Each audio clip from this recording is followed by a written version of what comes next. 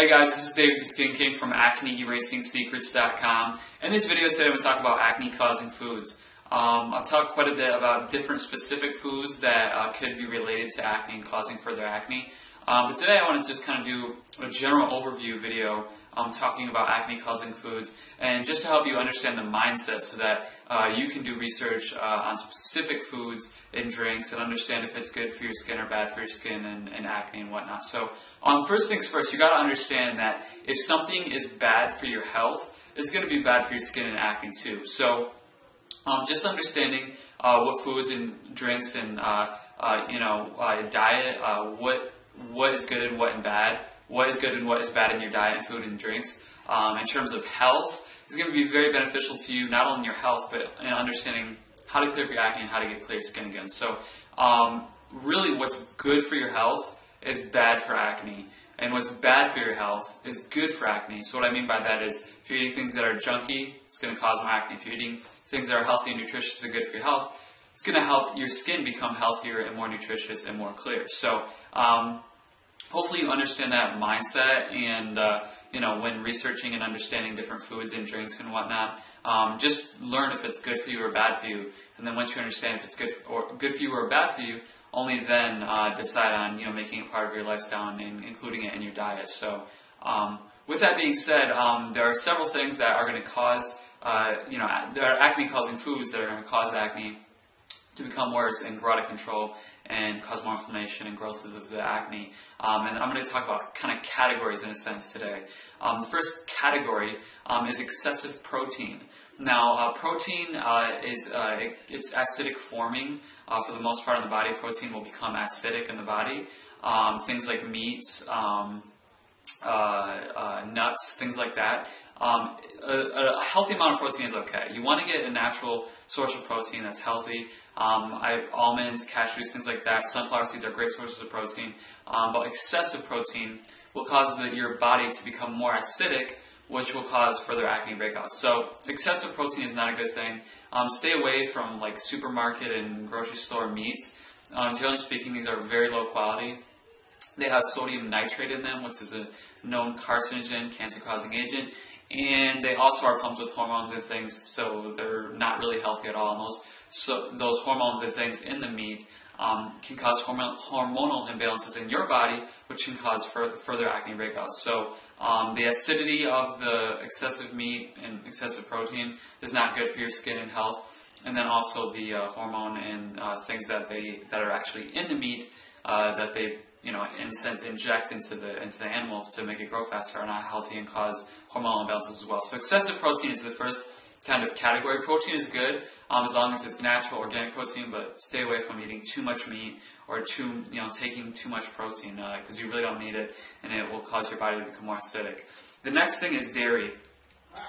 Dairy is actually our bodies really are meant to digest dairy. So in terms of like cheese, milk, things like that, it's pasteurized and homogenized, which basically means it's heated up to a level to kill the bacteria, but at the same time it kills the nutrition in that dairy.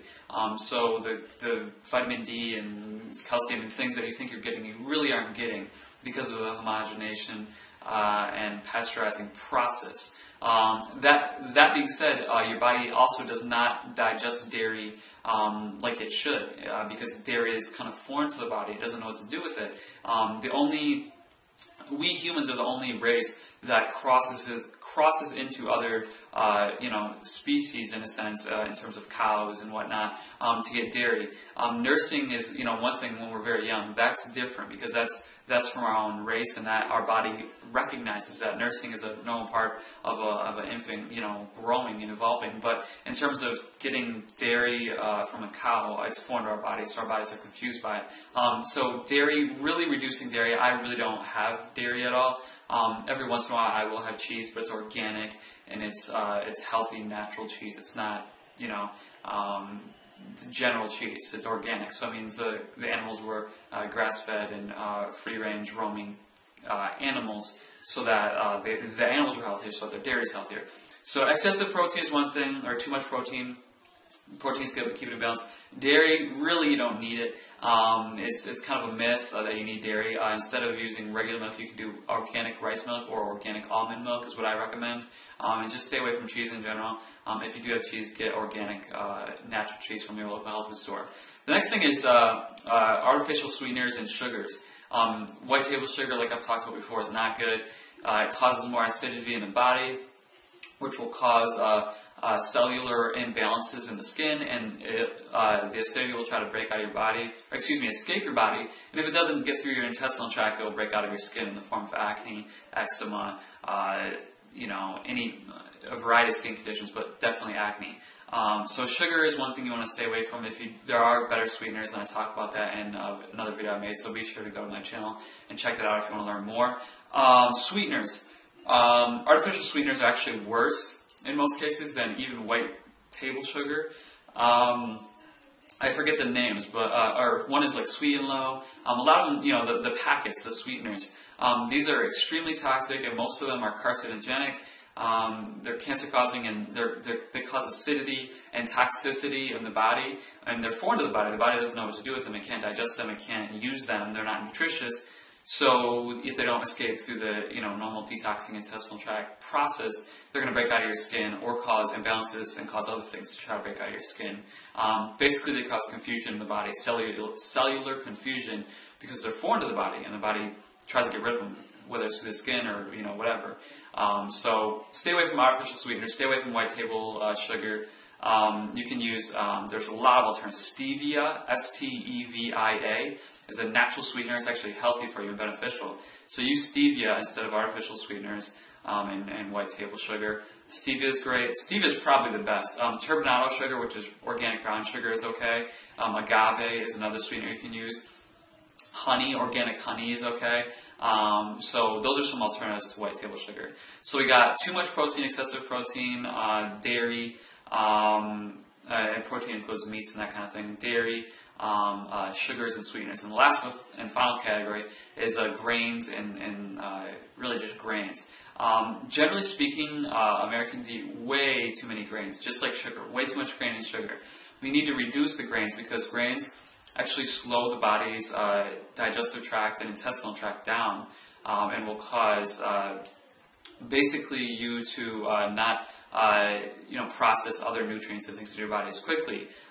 Generally speaking, obviously there's levels of health in terms of grains. So white bread is going to be not nearly as healthy as whole wheat bread, and whole wheat bread is not nearly as healthy as like sprouted bread, sprouted grain bread, which is like an even better alternative. So if you go to your local health food store, you can find like organic sprouted grains, and that's going to be a better alternative.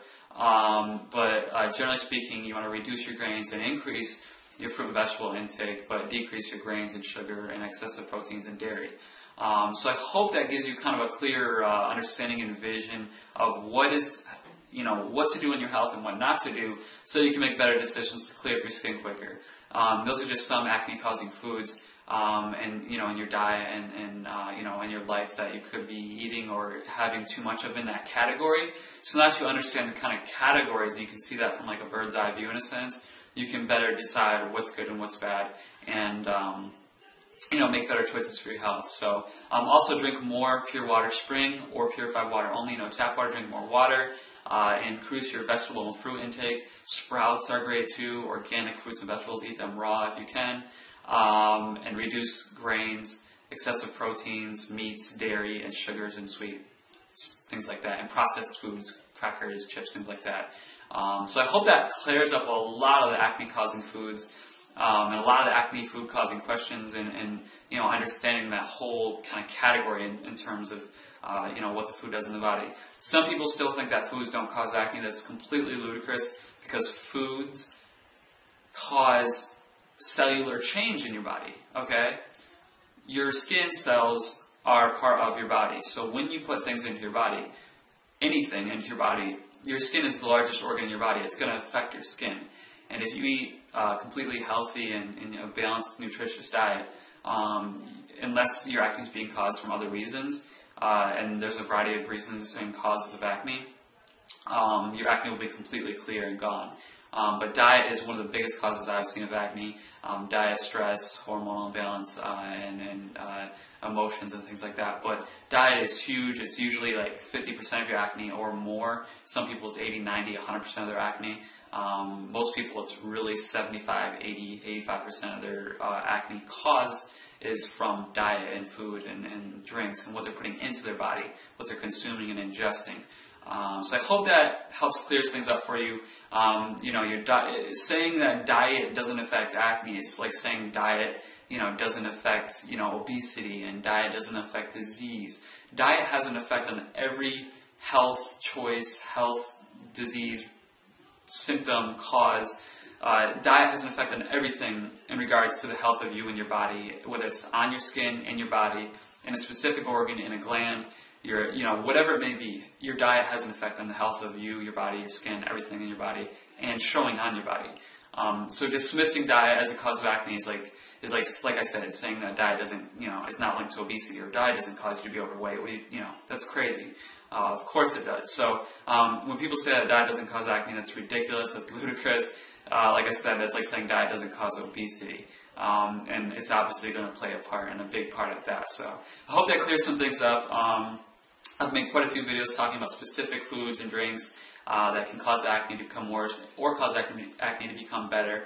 So what to stay away from and what to help in your diet. And that's pretty much it for this video. This is David the Skin King from AcneRacingSecrets.com. Clearing the acne of the world one person at a time, starting with you. Be sure to hit the subscribe yellow button above. Like the video with a thumbs up below. Favorite this video, share it on your playlist. Hit the share button to share it on Facebook and Twitter. I really appreciate that. And leave your comments, questions, thoughts, and feedback below. I appreciate that as well. Take care and have an awesome rest of the day, and we'll see you on my website below. Bye.